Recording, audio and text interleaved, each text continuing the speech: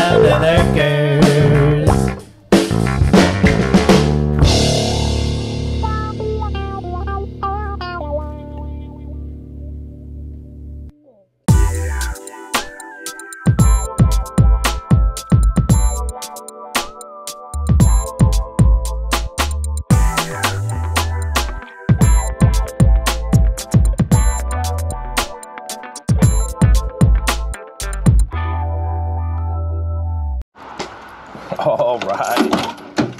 All right, YouTube, let me throw some parts.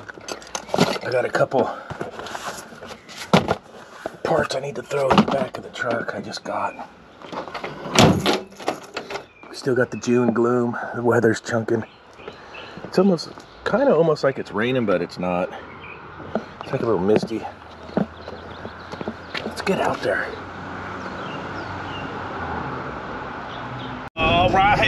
All right, YouTubes. I got a call this week about a ice maker that was leaking water, and I found a drip on the water inlet solenoid valve. Real common call on a Manitowoc ice maker. I'll bring you guys along for it. Little shot of the cockpit. They've got the new Rancid going. New Rancid record out if you want to get your super grooves on. I'm enjoying it. Try not to get a copyright strike. Oh yeah. All right, here we go.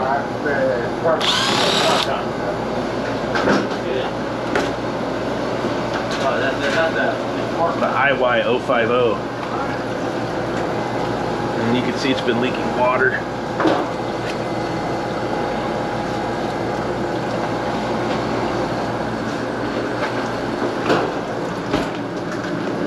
And it's the water inlet solenoid valve is not happy.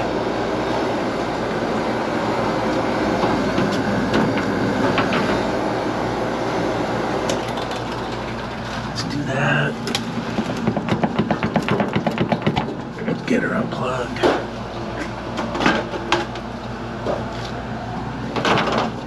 I had put this little rag in there while I was waiting for the part to come, but the inlet solenoid valve right here is a leaker.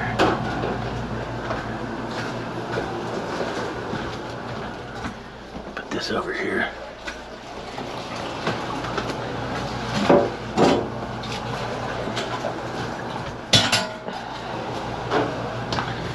Water shut off right here.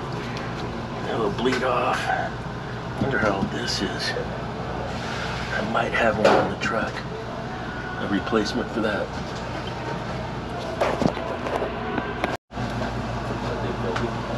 No, not too bad. It's an oldie but a goodie. Water tube off, and we'll take off. Tube mounting bracket bolts right here, 1/4 inch. Right there and right there, get that off. That holds the bracket that holds this. And then the bottom's just a barb fitting.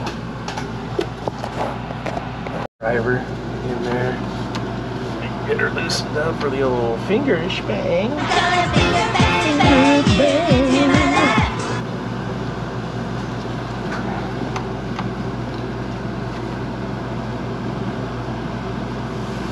Let's see here. There's one. 2011 on this ice maker.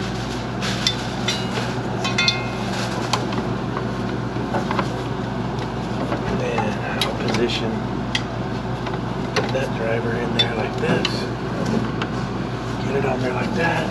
Give it a little ripper. There it is.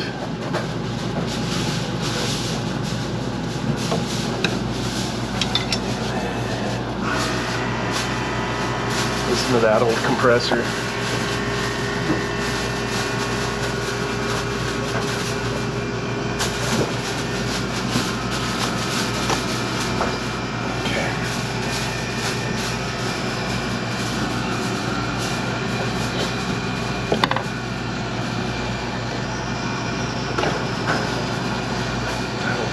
Like that. Pull it towards you. Get the wiring harness off the coil. Let's take a look at this thing.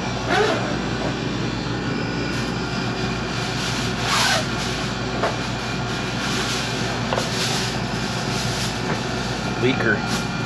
See all the scale? very notorious on these.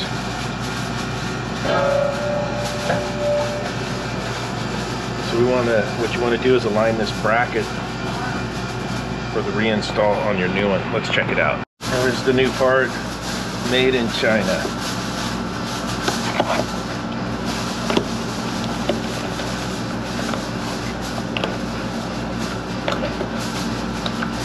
There it is.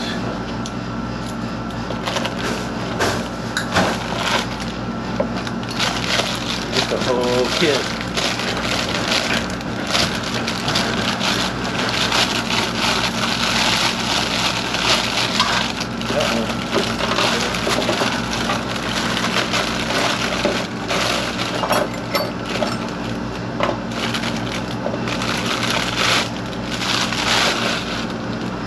Okay, that's why I like to orientate it like this one. There it is, it's ready to go. Same orientation, fitting looks good. Check your coil voltage. And you're gonna get a bunch of spare parts.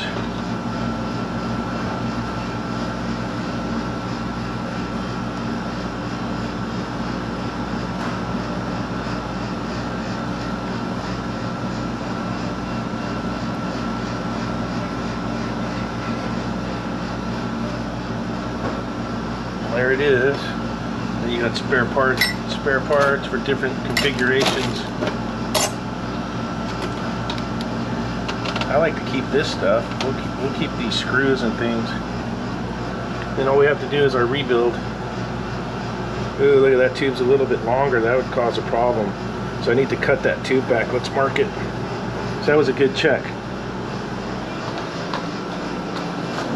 Well, we want to cut it back to right here.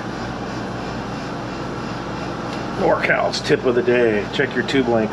See? Actually, I can make it a little shorter. Take it to the top line. I'll just grab some diagonals.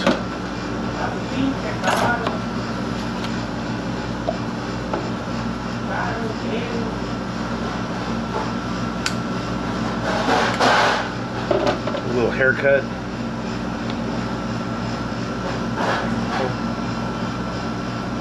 Bury the Herman. There it is. Shrink, shrink, shrink. Go reverse of how we pulled it out. This little guy on there, get the wires going. Now, remember, one of the first things I did was unplug it.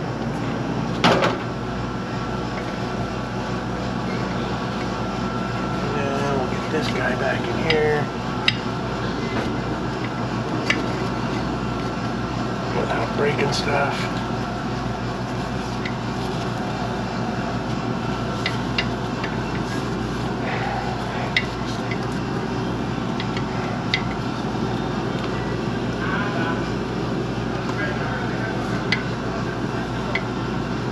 Look at that, like a glove.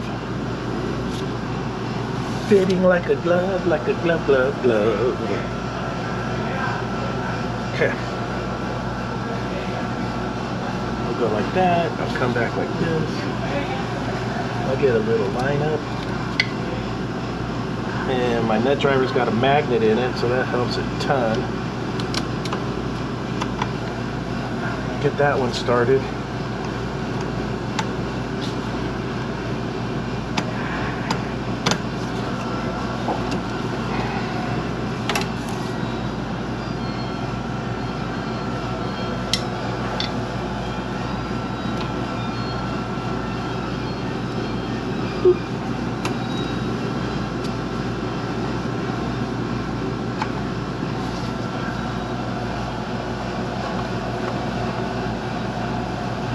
Get this one going, then you can go ahead and bury it down.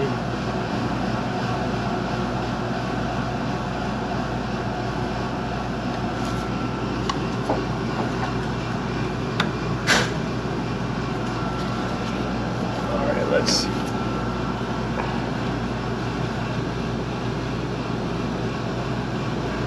There it is.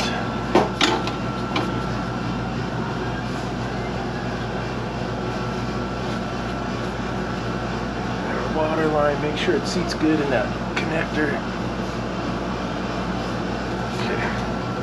I just like to double check. And then pull back on it. Okay. Feels pretty good. Get a little insulating.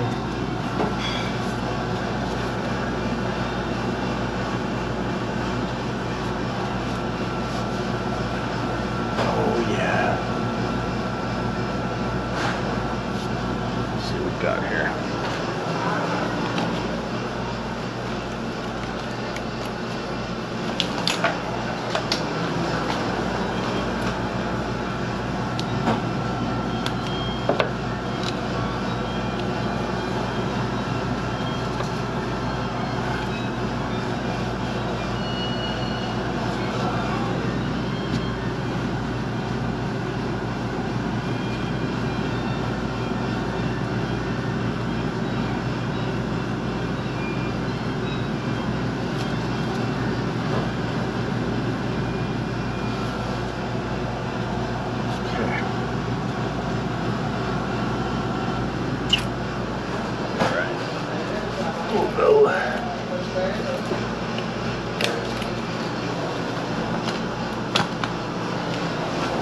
That's pretty much it for that side. These little buggers I'm gonna keep on my truck in my little box there.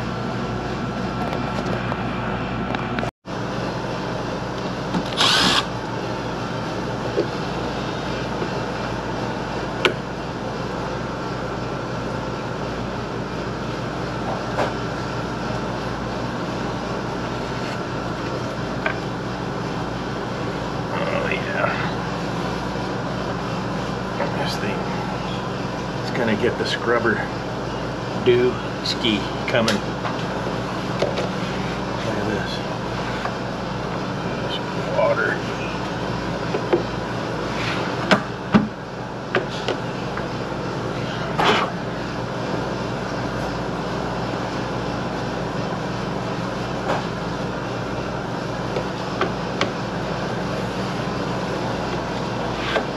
So the water would drip from the inlet valve into here, fill this up, go that way, go this way, and then come out here from the front, track onto here, down, and then they were catching it in these. And that's where my water was leaking from.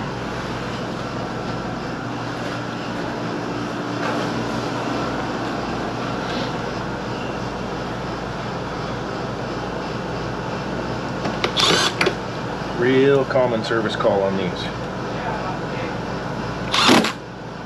Sometimes you'll need to install a water pressure regulator, and the install instructions will tell you what the maximum PSI you can have on the water line coming in. And sometimes you have to install a water pressure regulator, or these valves will keep blowing up on you. NorCal's tip of the day. We got the new water filter in. Check the water pressure. It's about 48 PSI, so that's not enough to blow that valve up. Get your new valve in, charge it up. Run a bunch of water through here to get it charged up.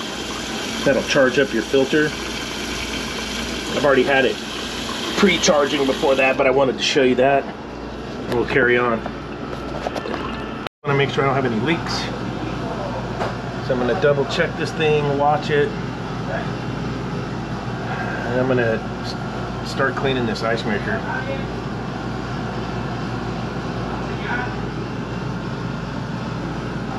So far so good. Wash cycle, so we're purging. You can see how good my flow is on the dump valve.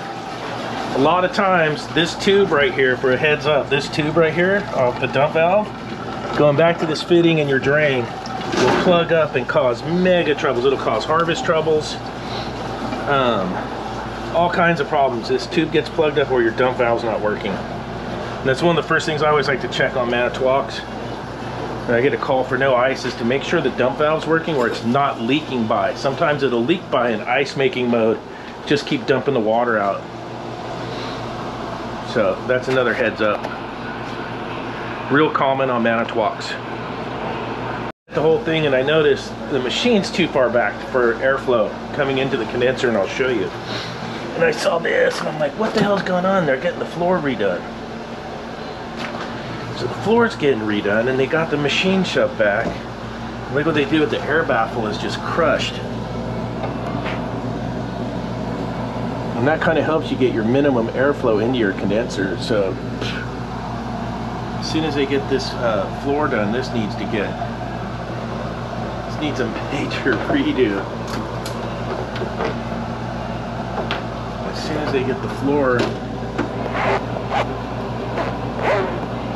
fixed, that needs to get back into action right there. So man, you really, when you come on a machine, you really got to look at everything. Now they're getting away with this right now because the weather's cold. It's not, it hasn't heated up yet. We get hot days back here, even though there's an exhaust fan right here, which is nice. It's really good. Dude.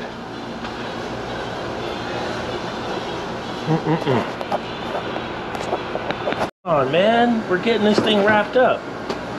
Get it together. All right, this thing's all back together. We're making ice. Bridge thickness looks good. It was a little thick before. We've got it adjusted. And we're back in action. Had some residual water from the water leak, but it's dried up. I just wanted to double check and make sure the bin was not compromised. Seems to be okay.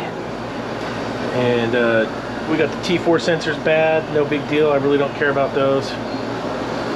Those are just, the T3 and T4 sensor is just for diagnostics. It has nothing to do with the actual function of the ice maker, so who cares? If you like this video, please hit the like button. If you haven't yet, please subscribe, and we'll see you on the next one. Come on, Tippins.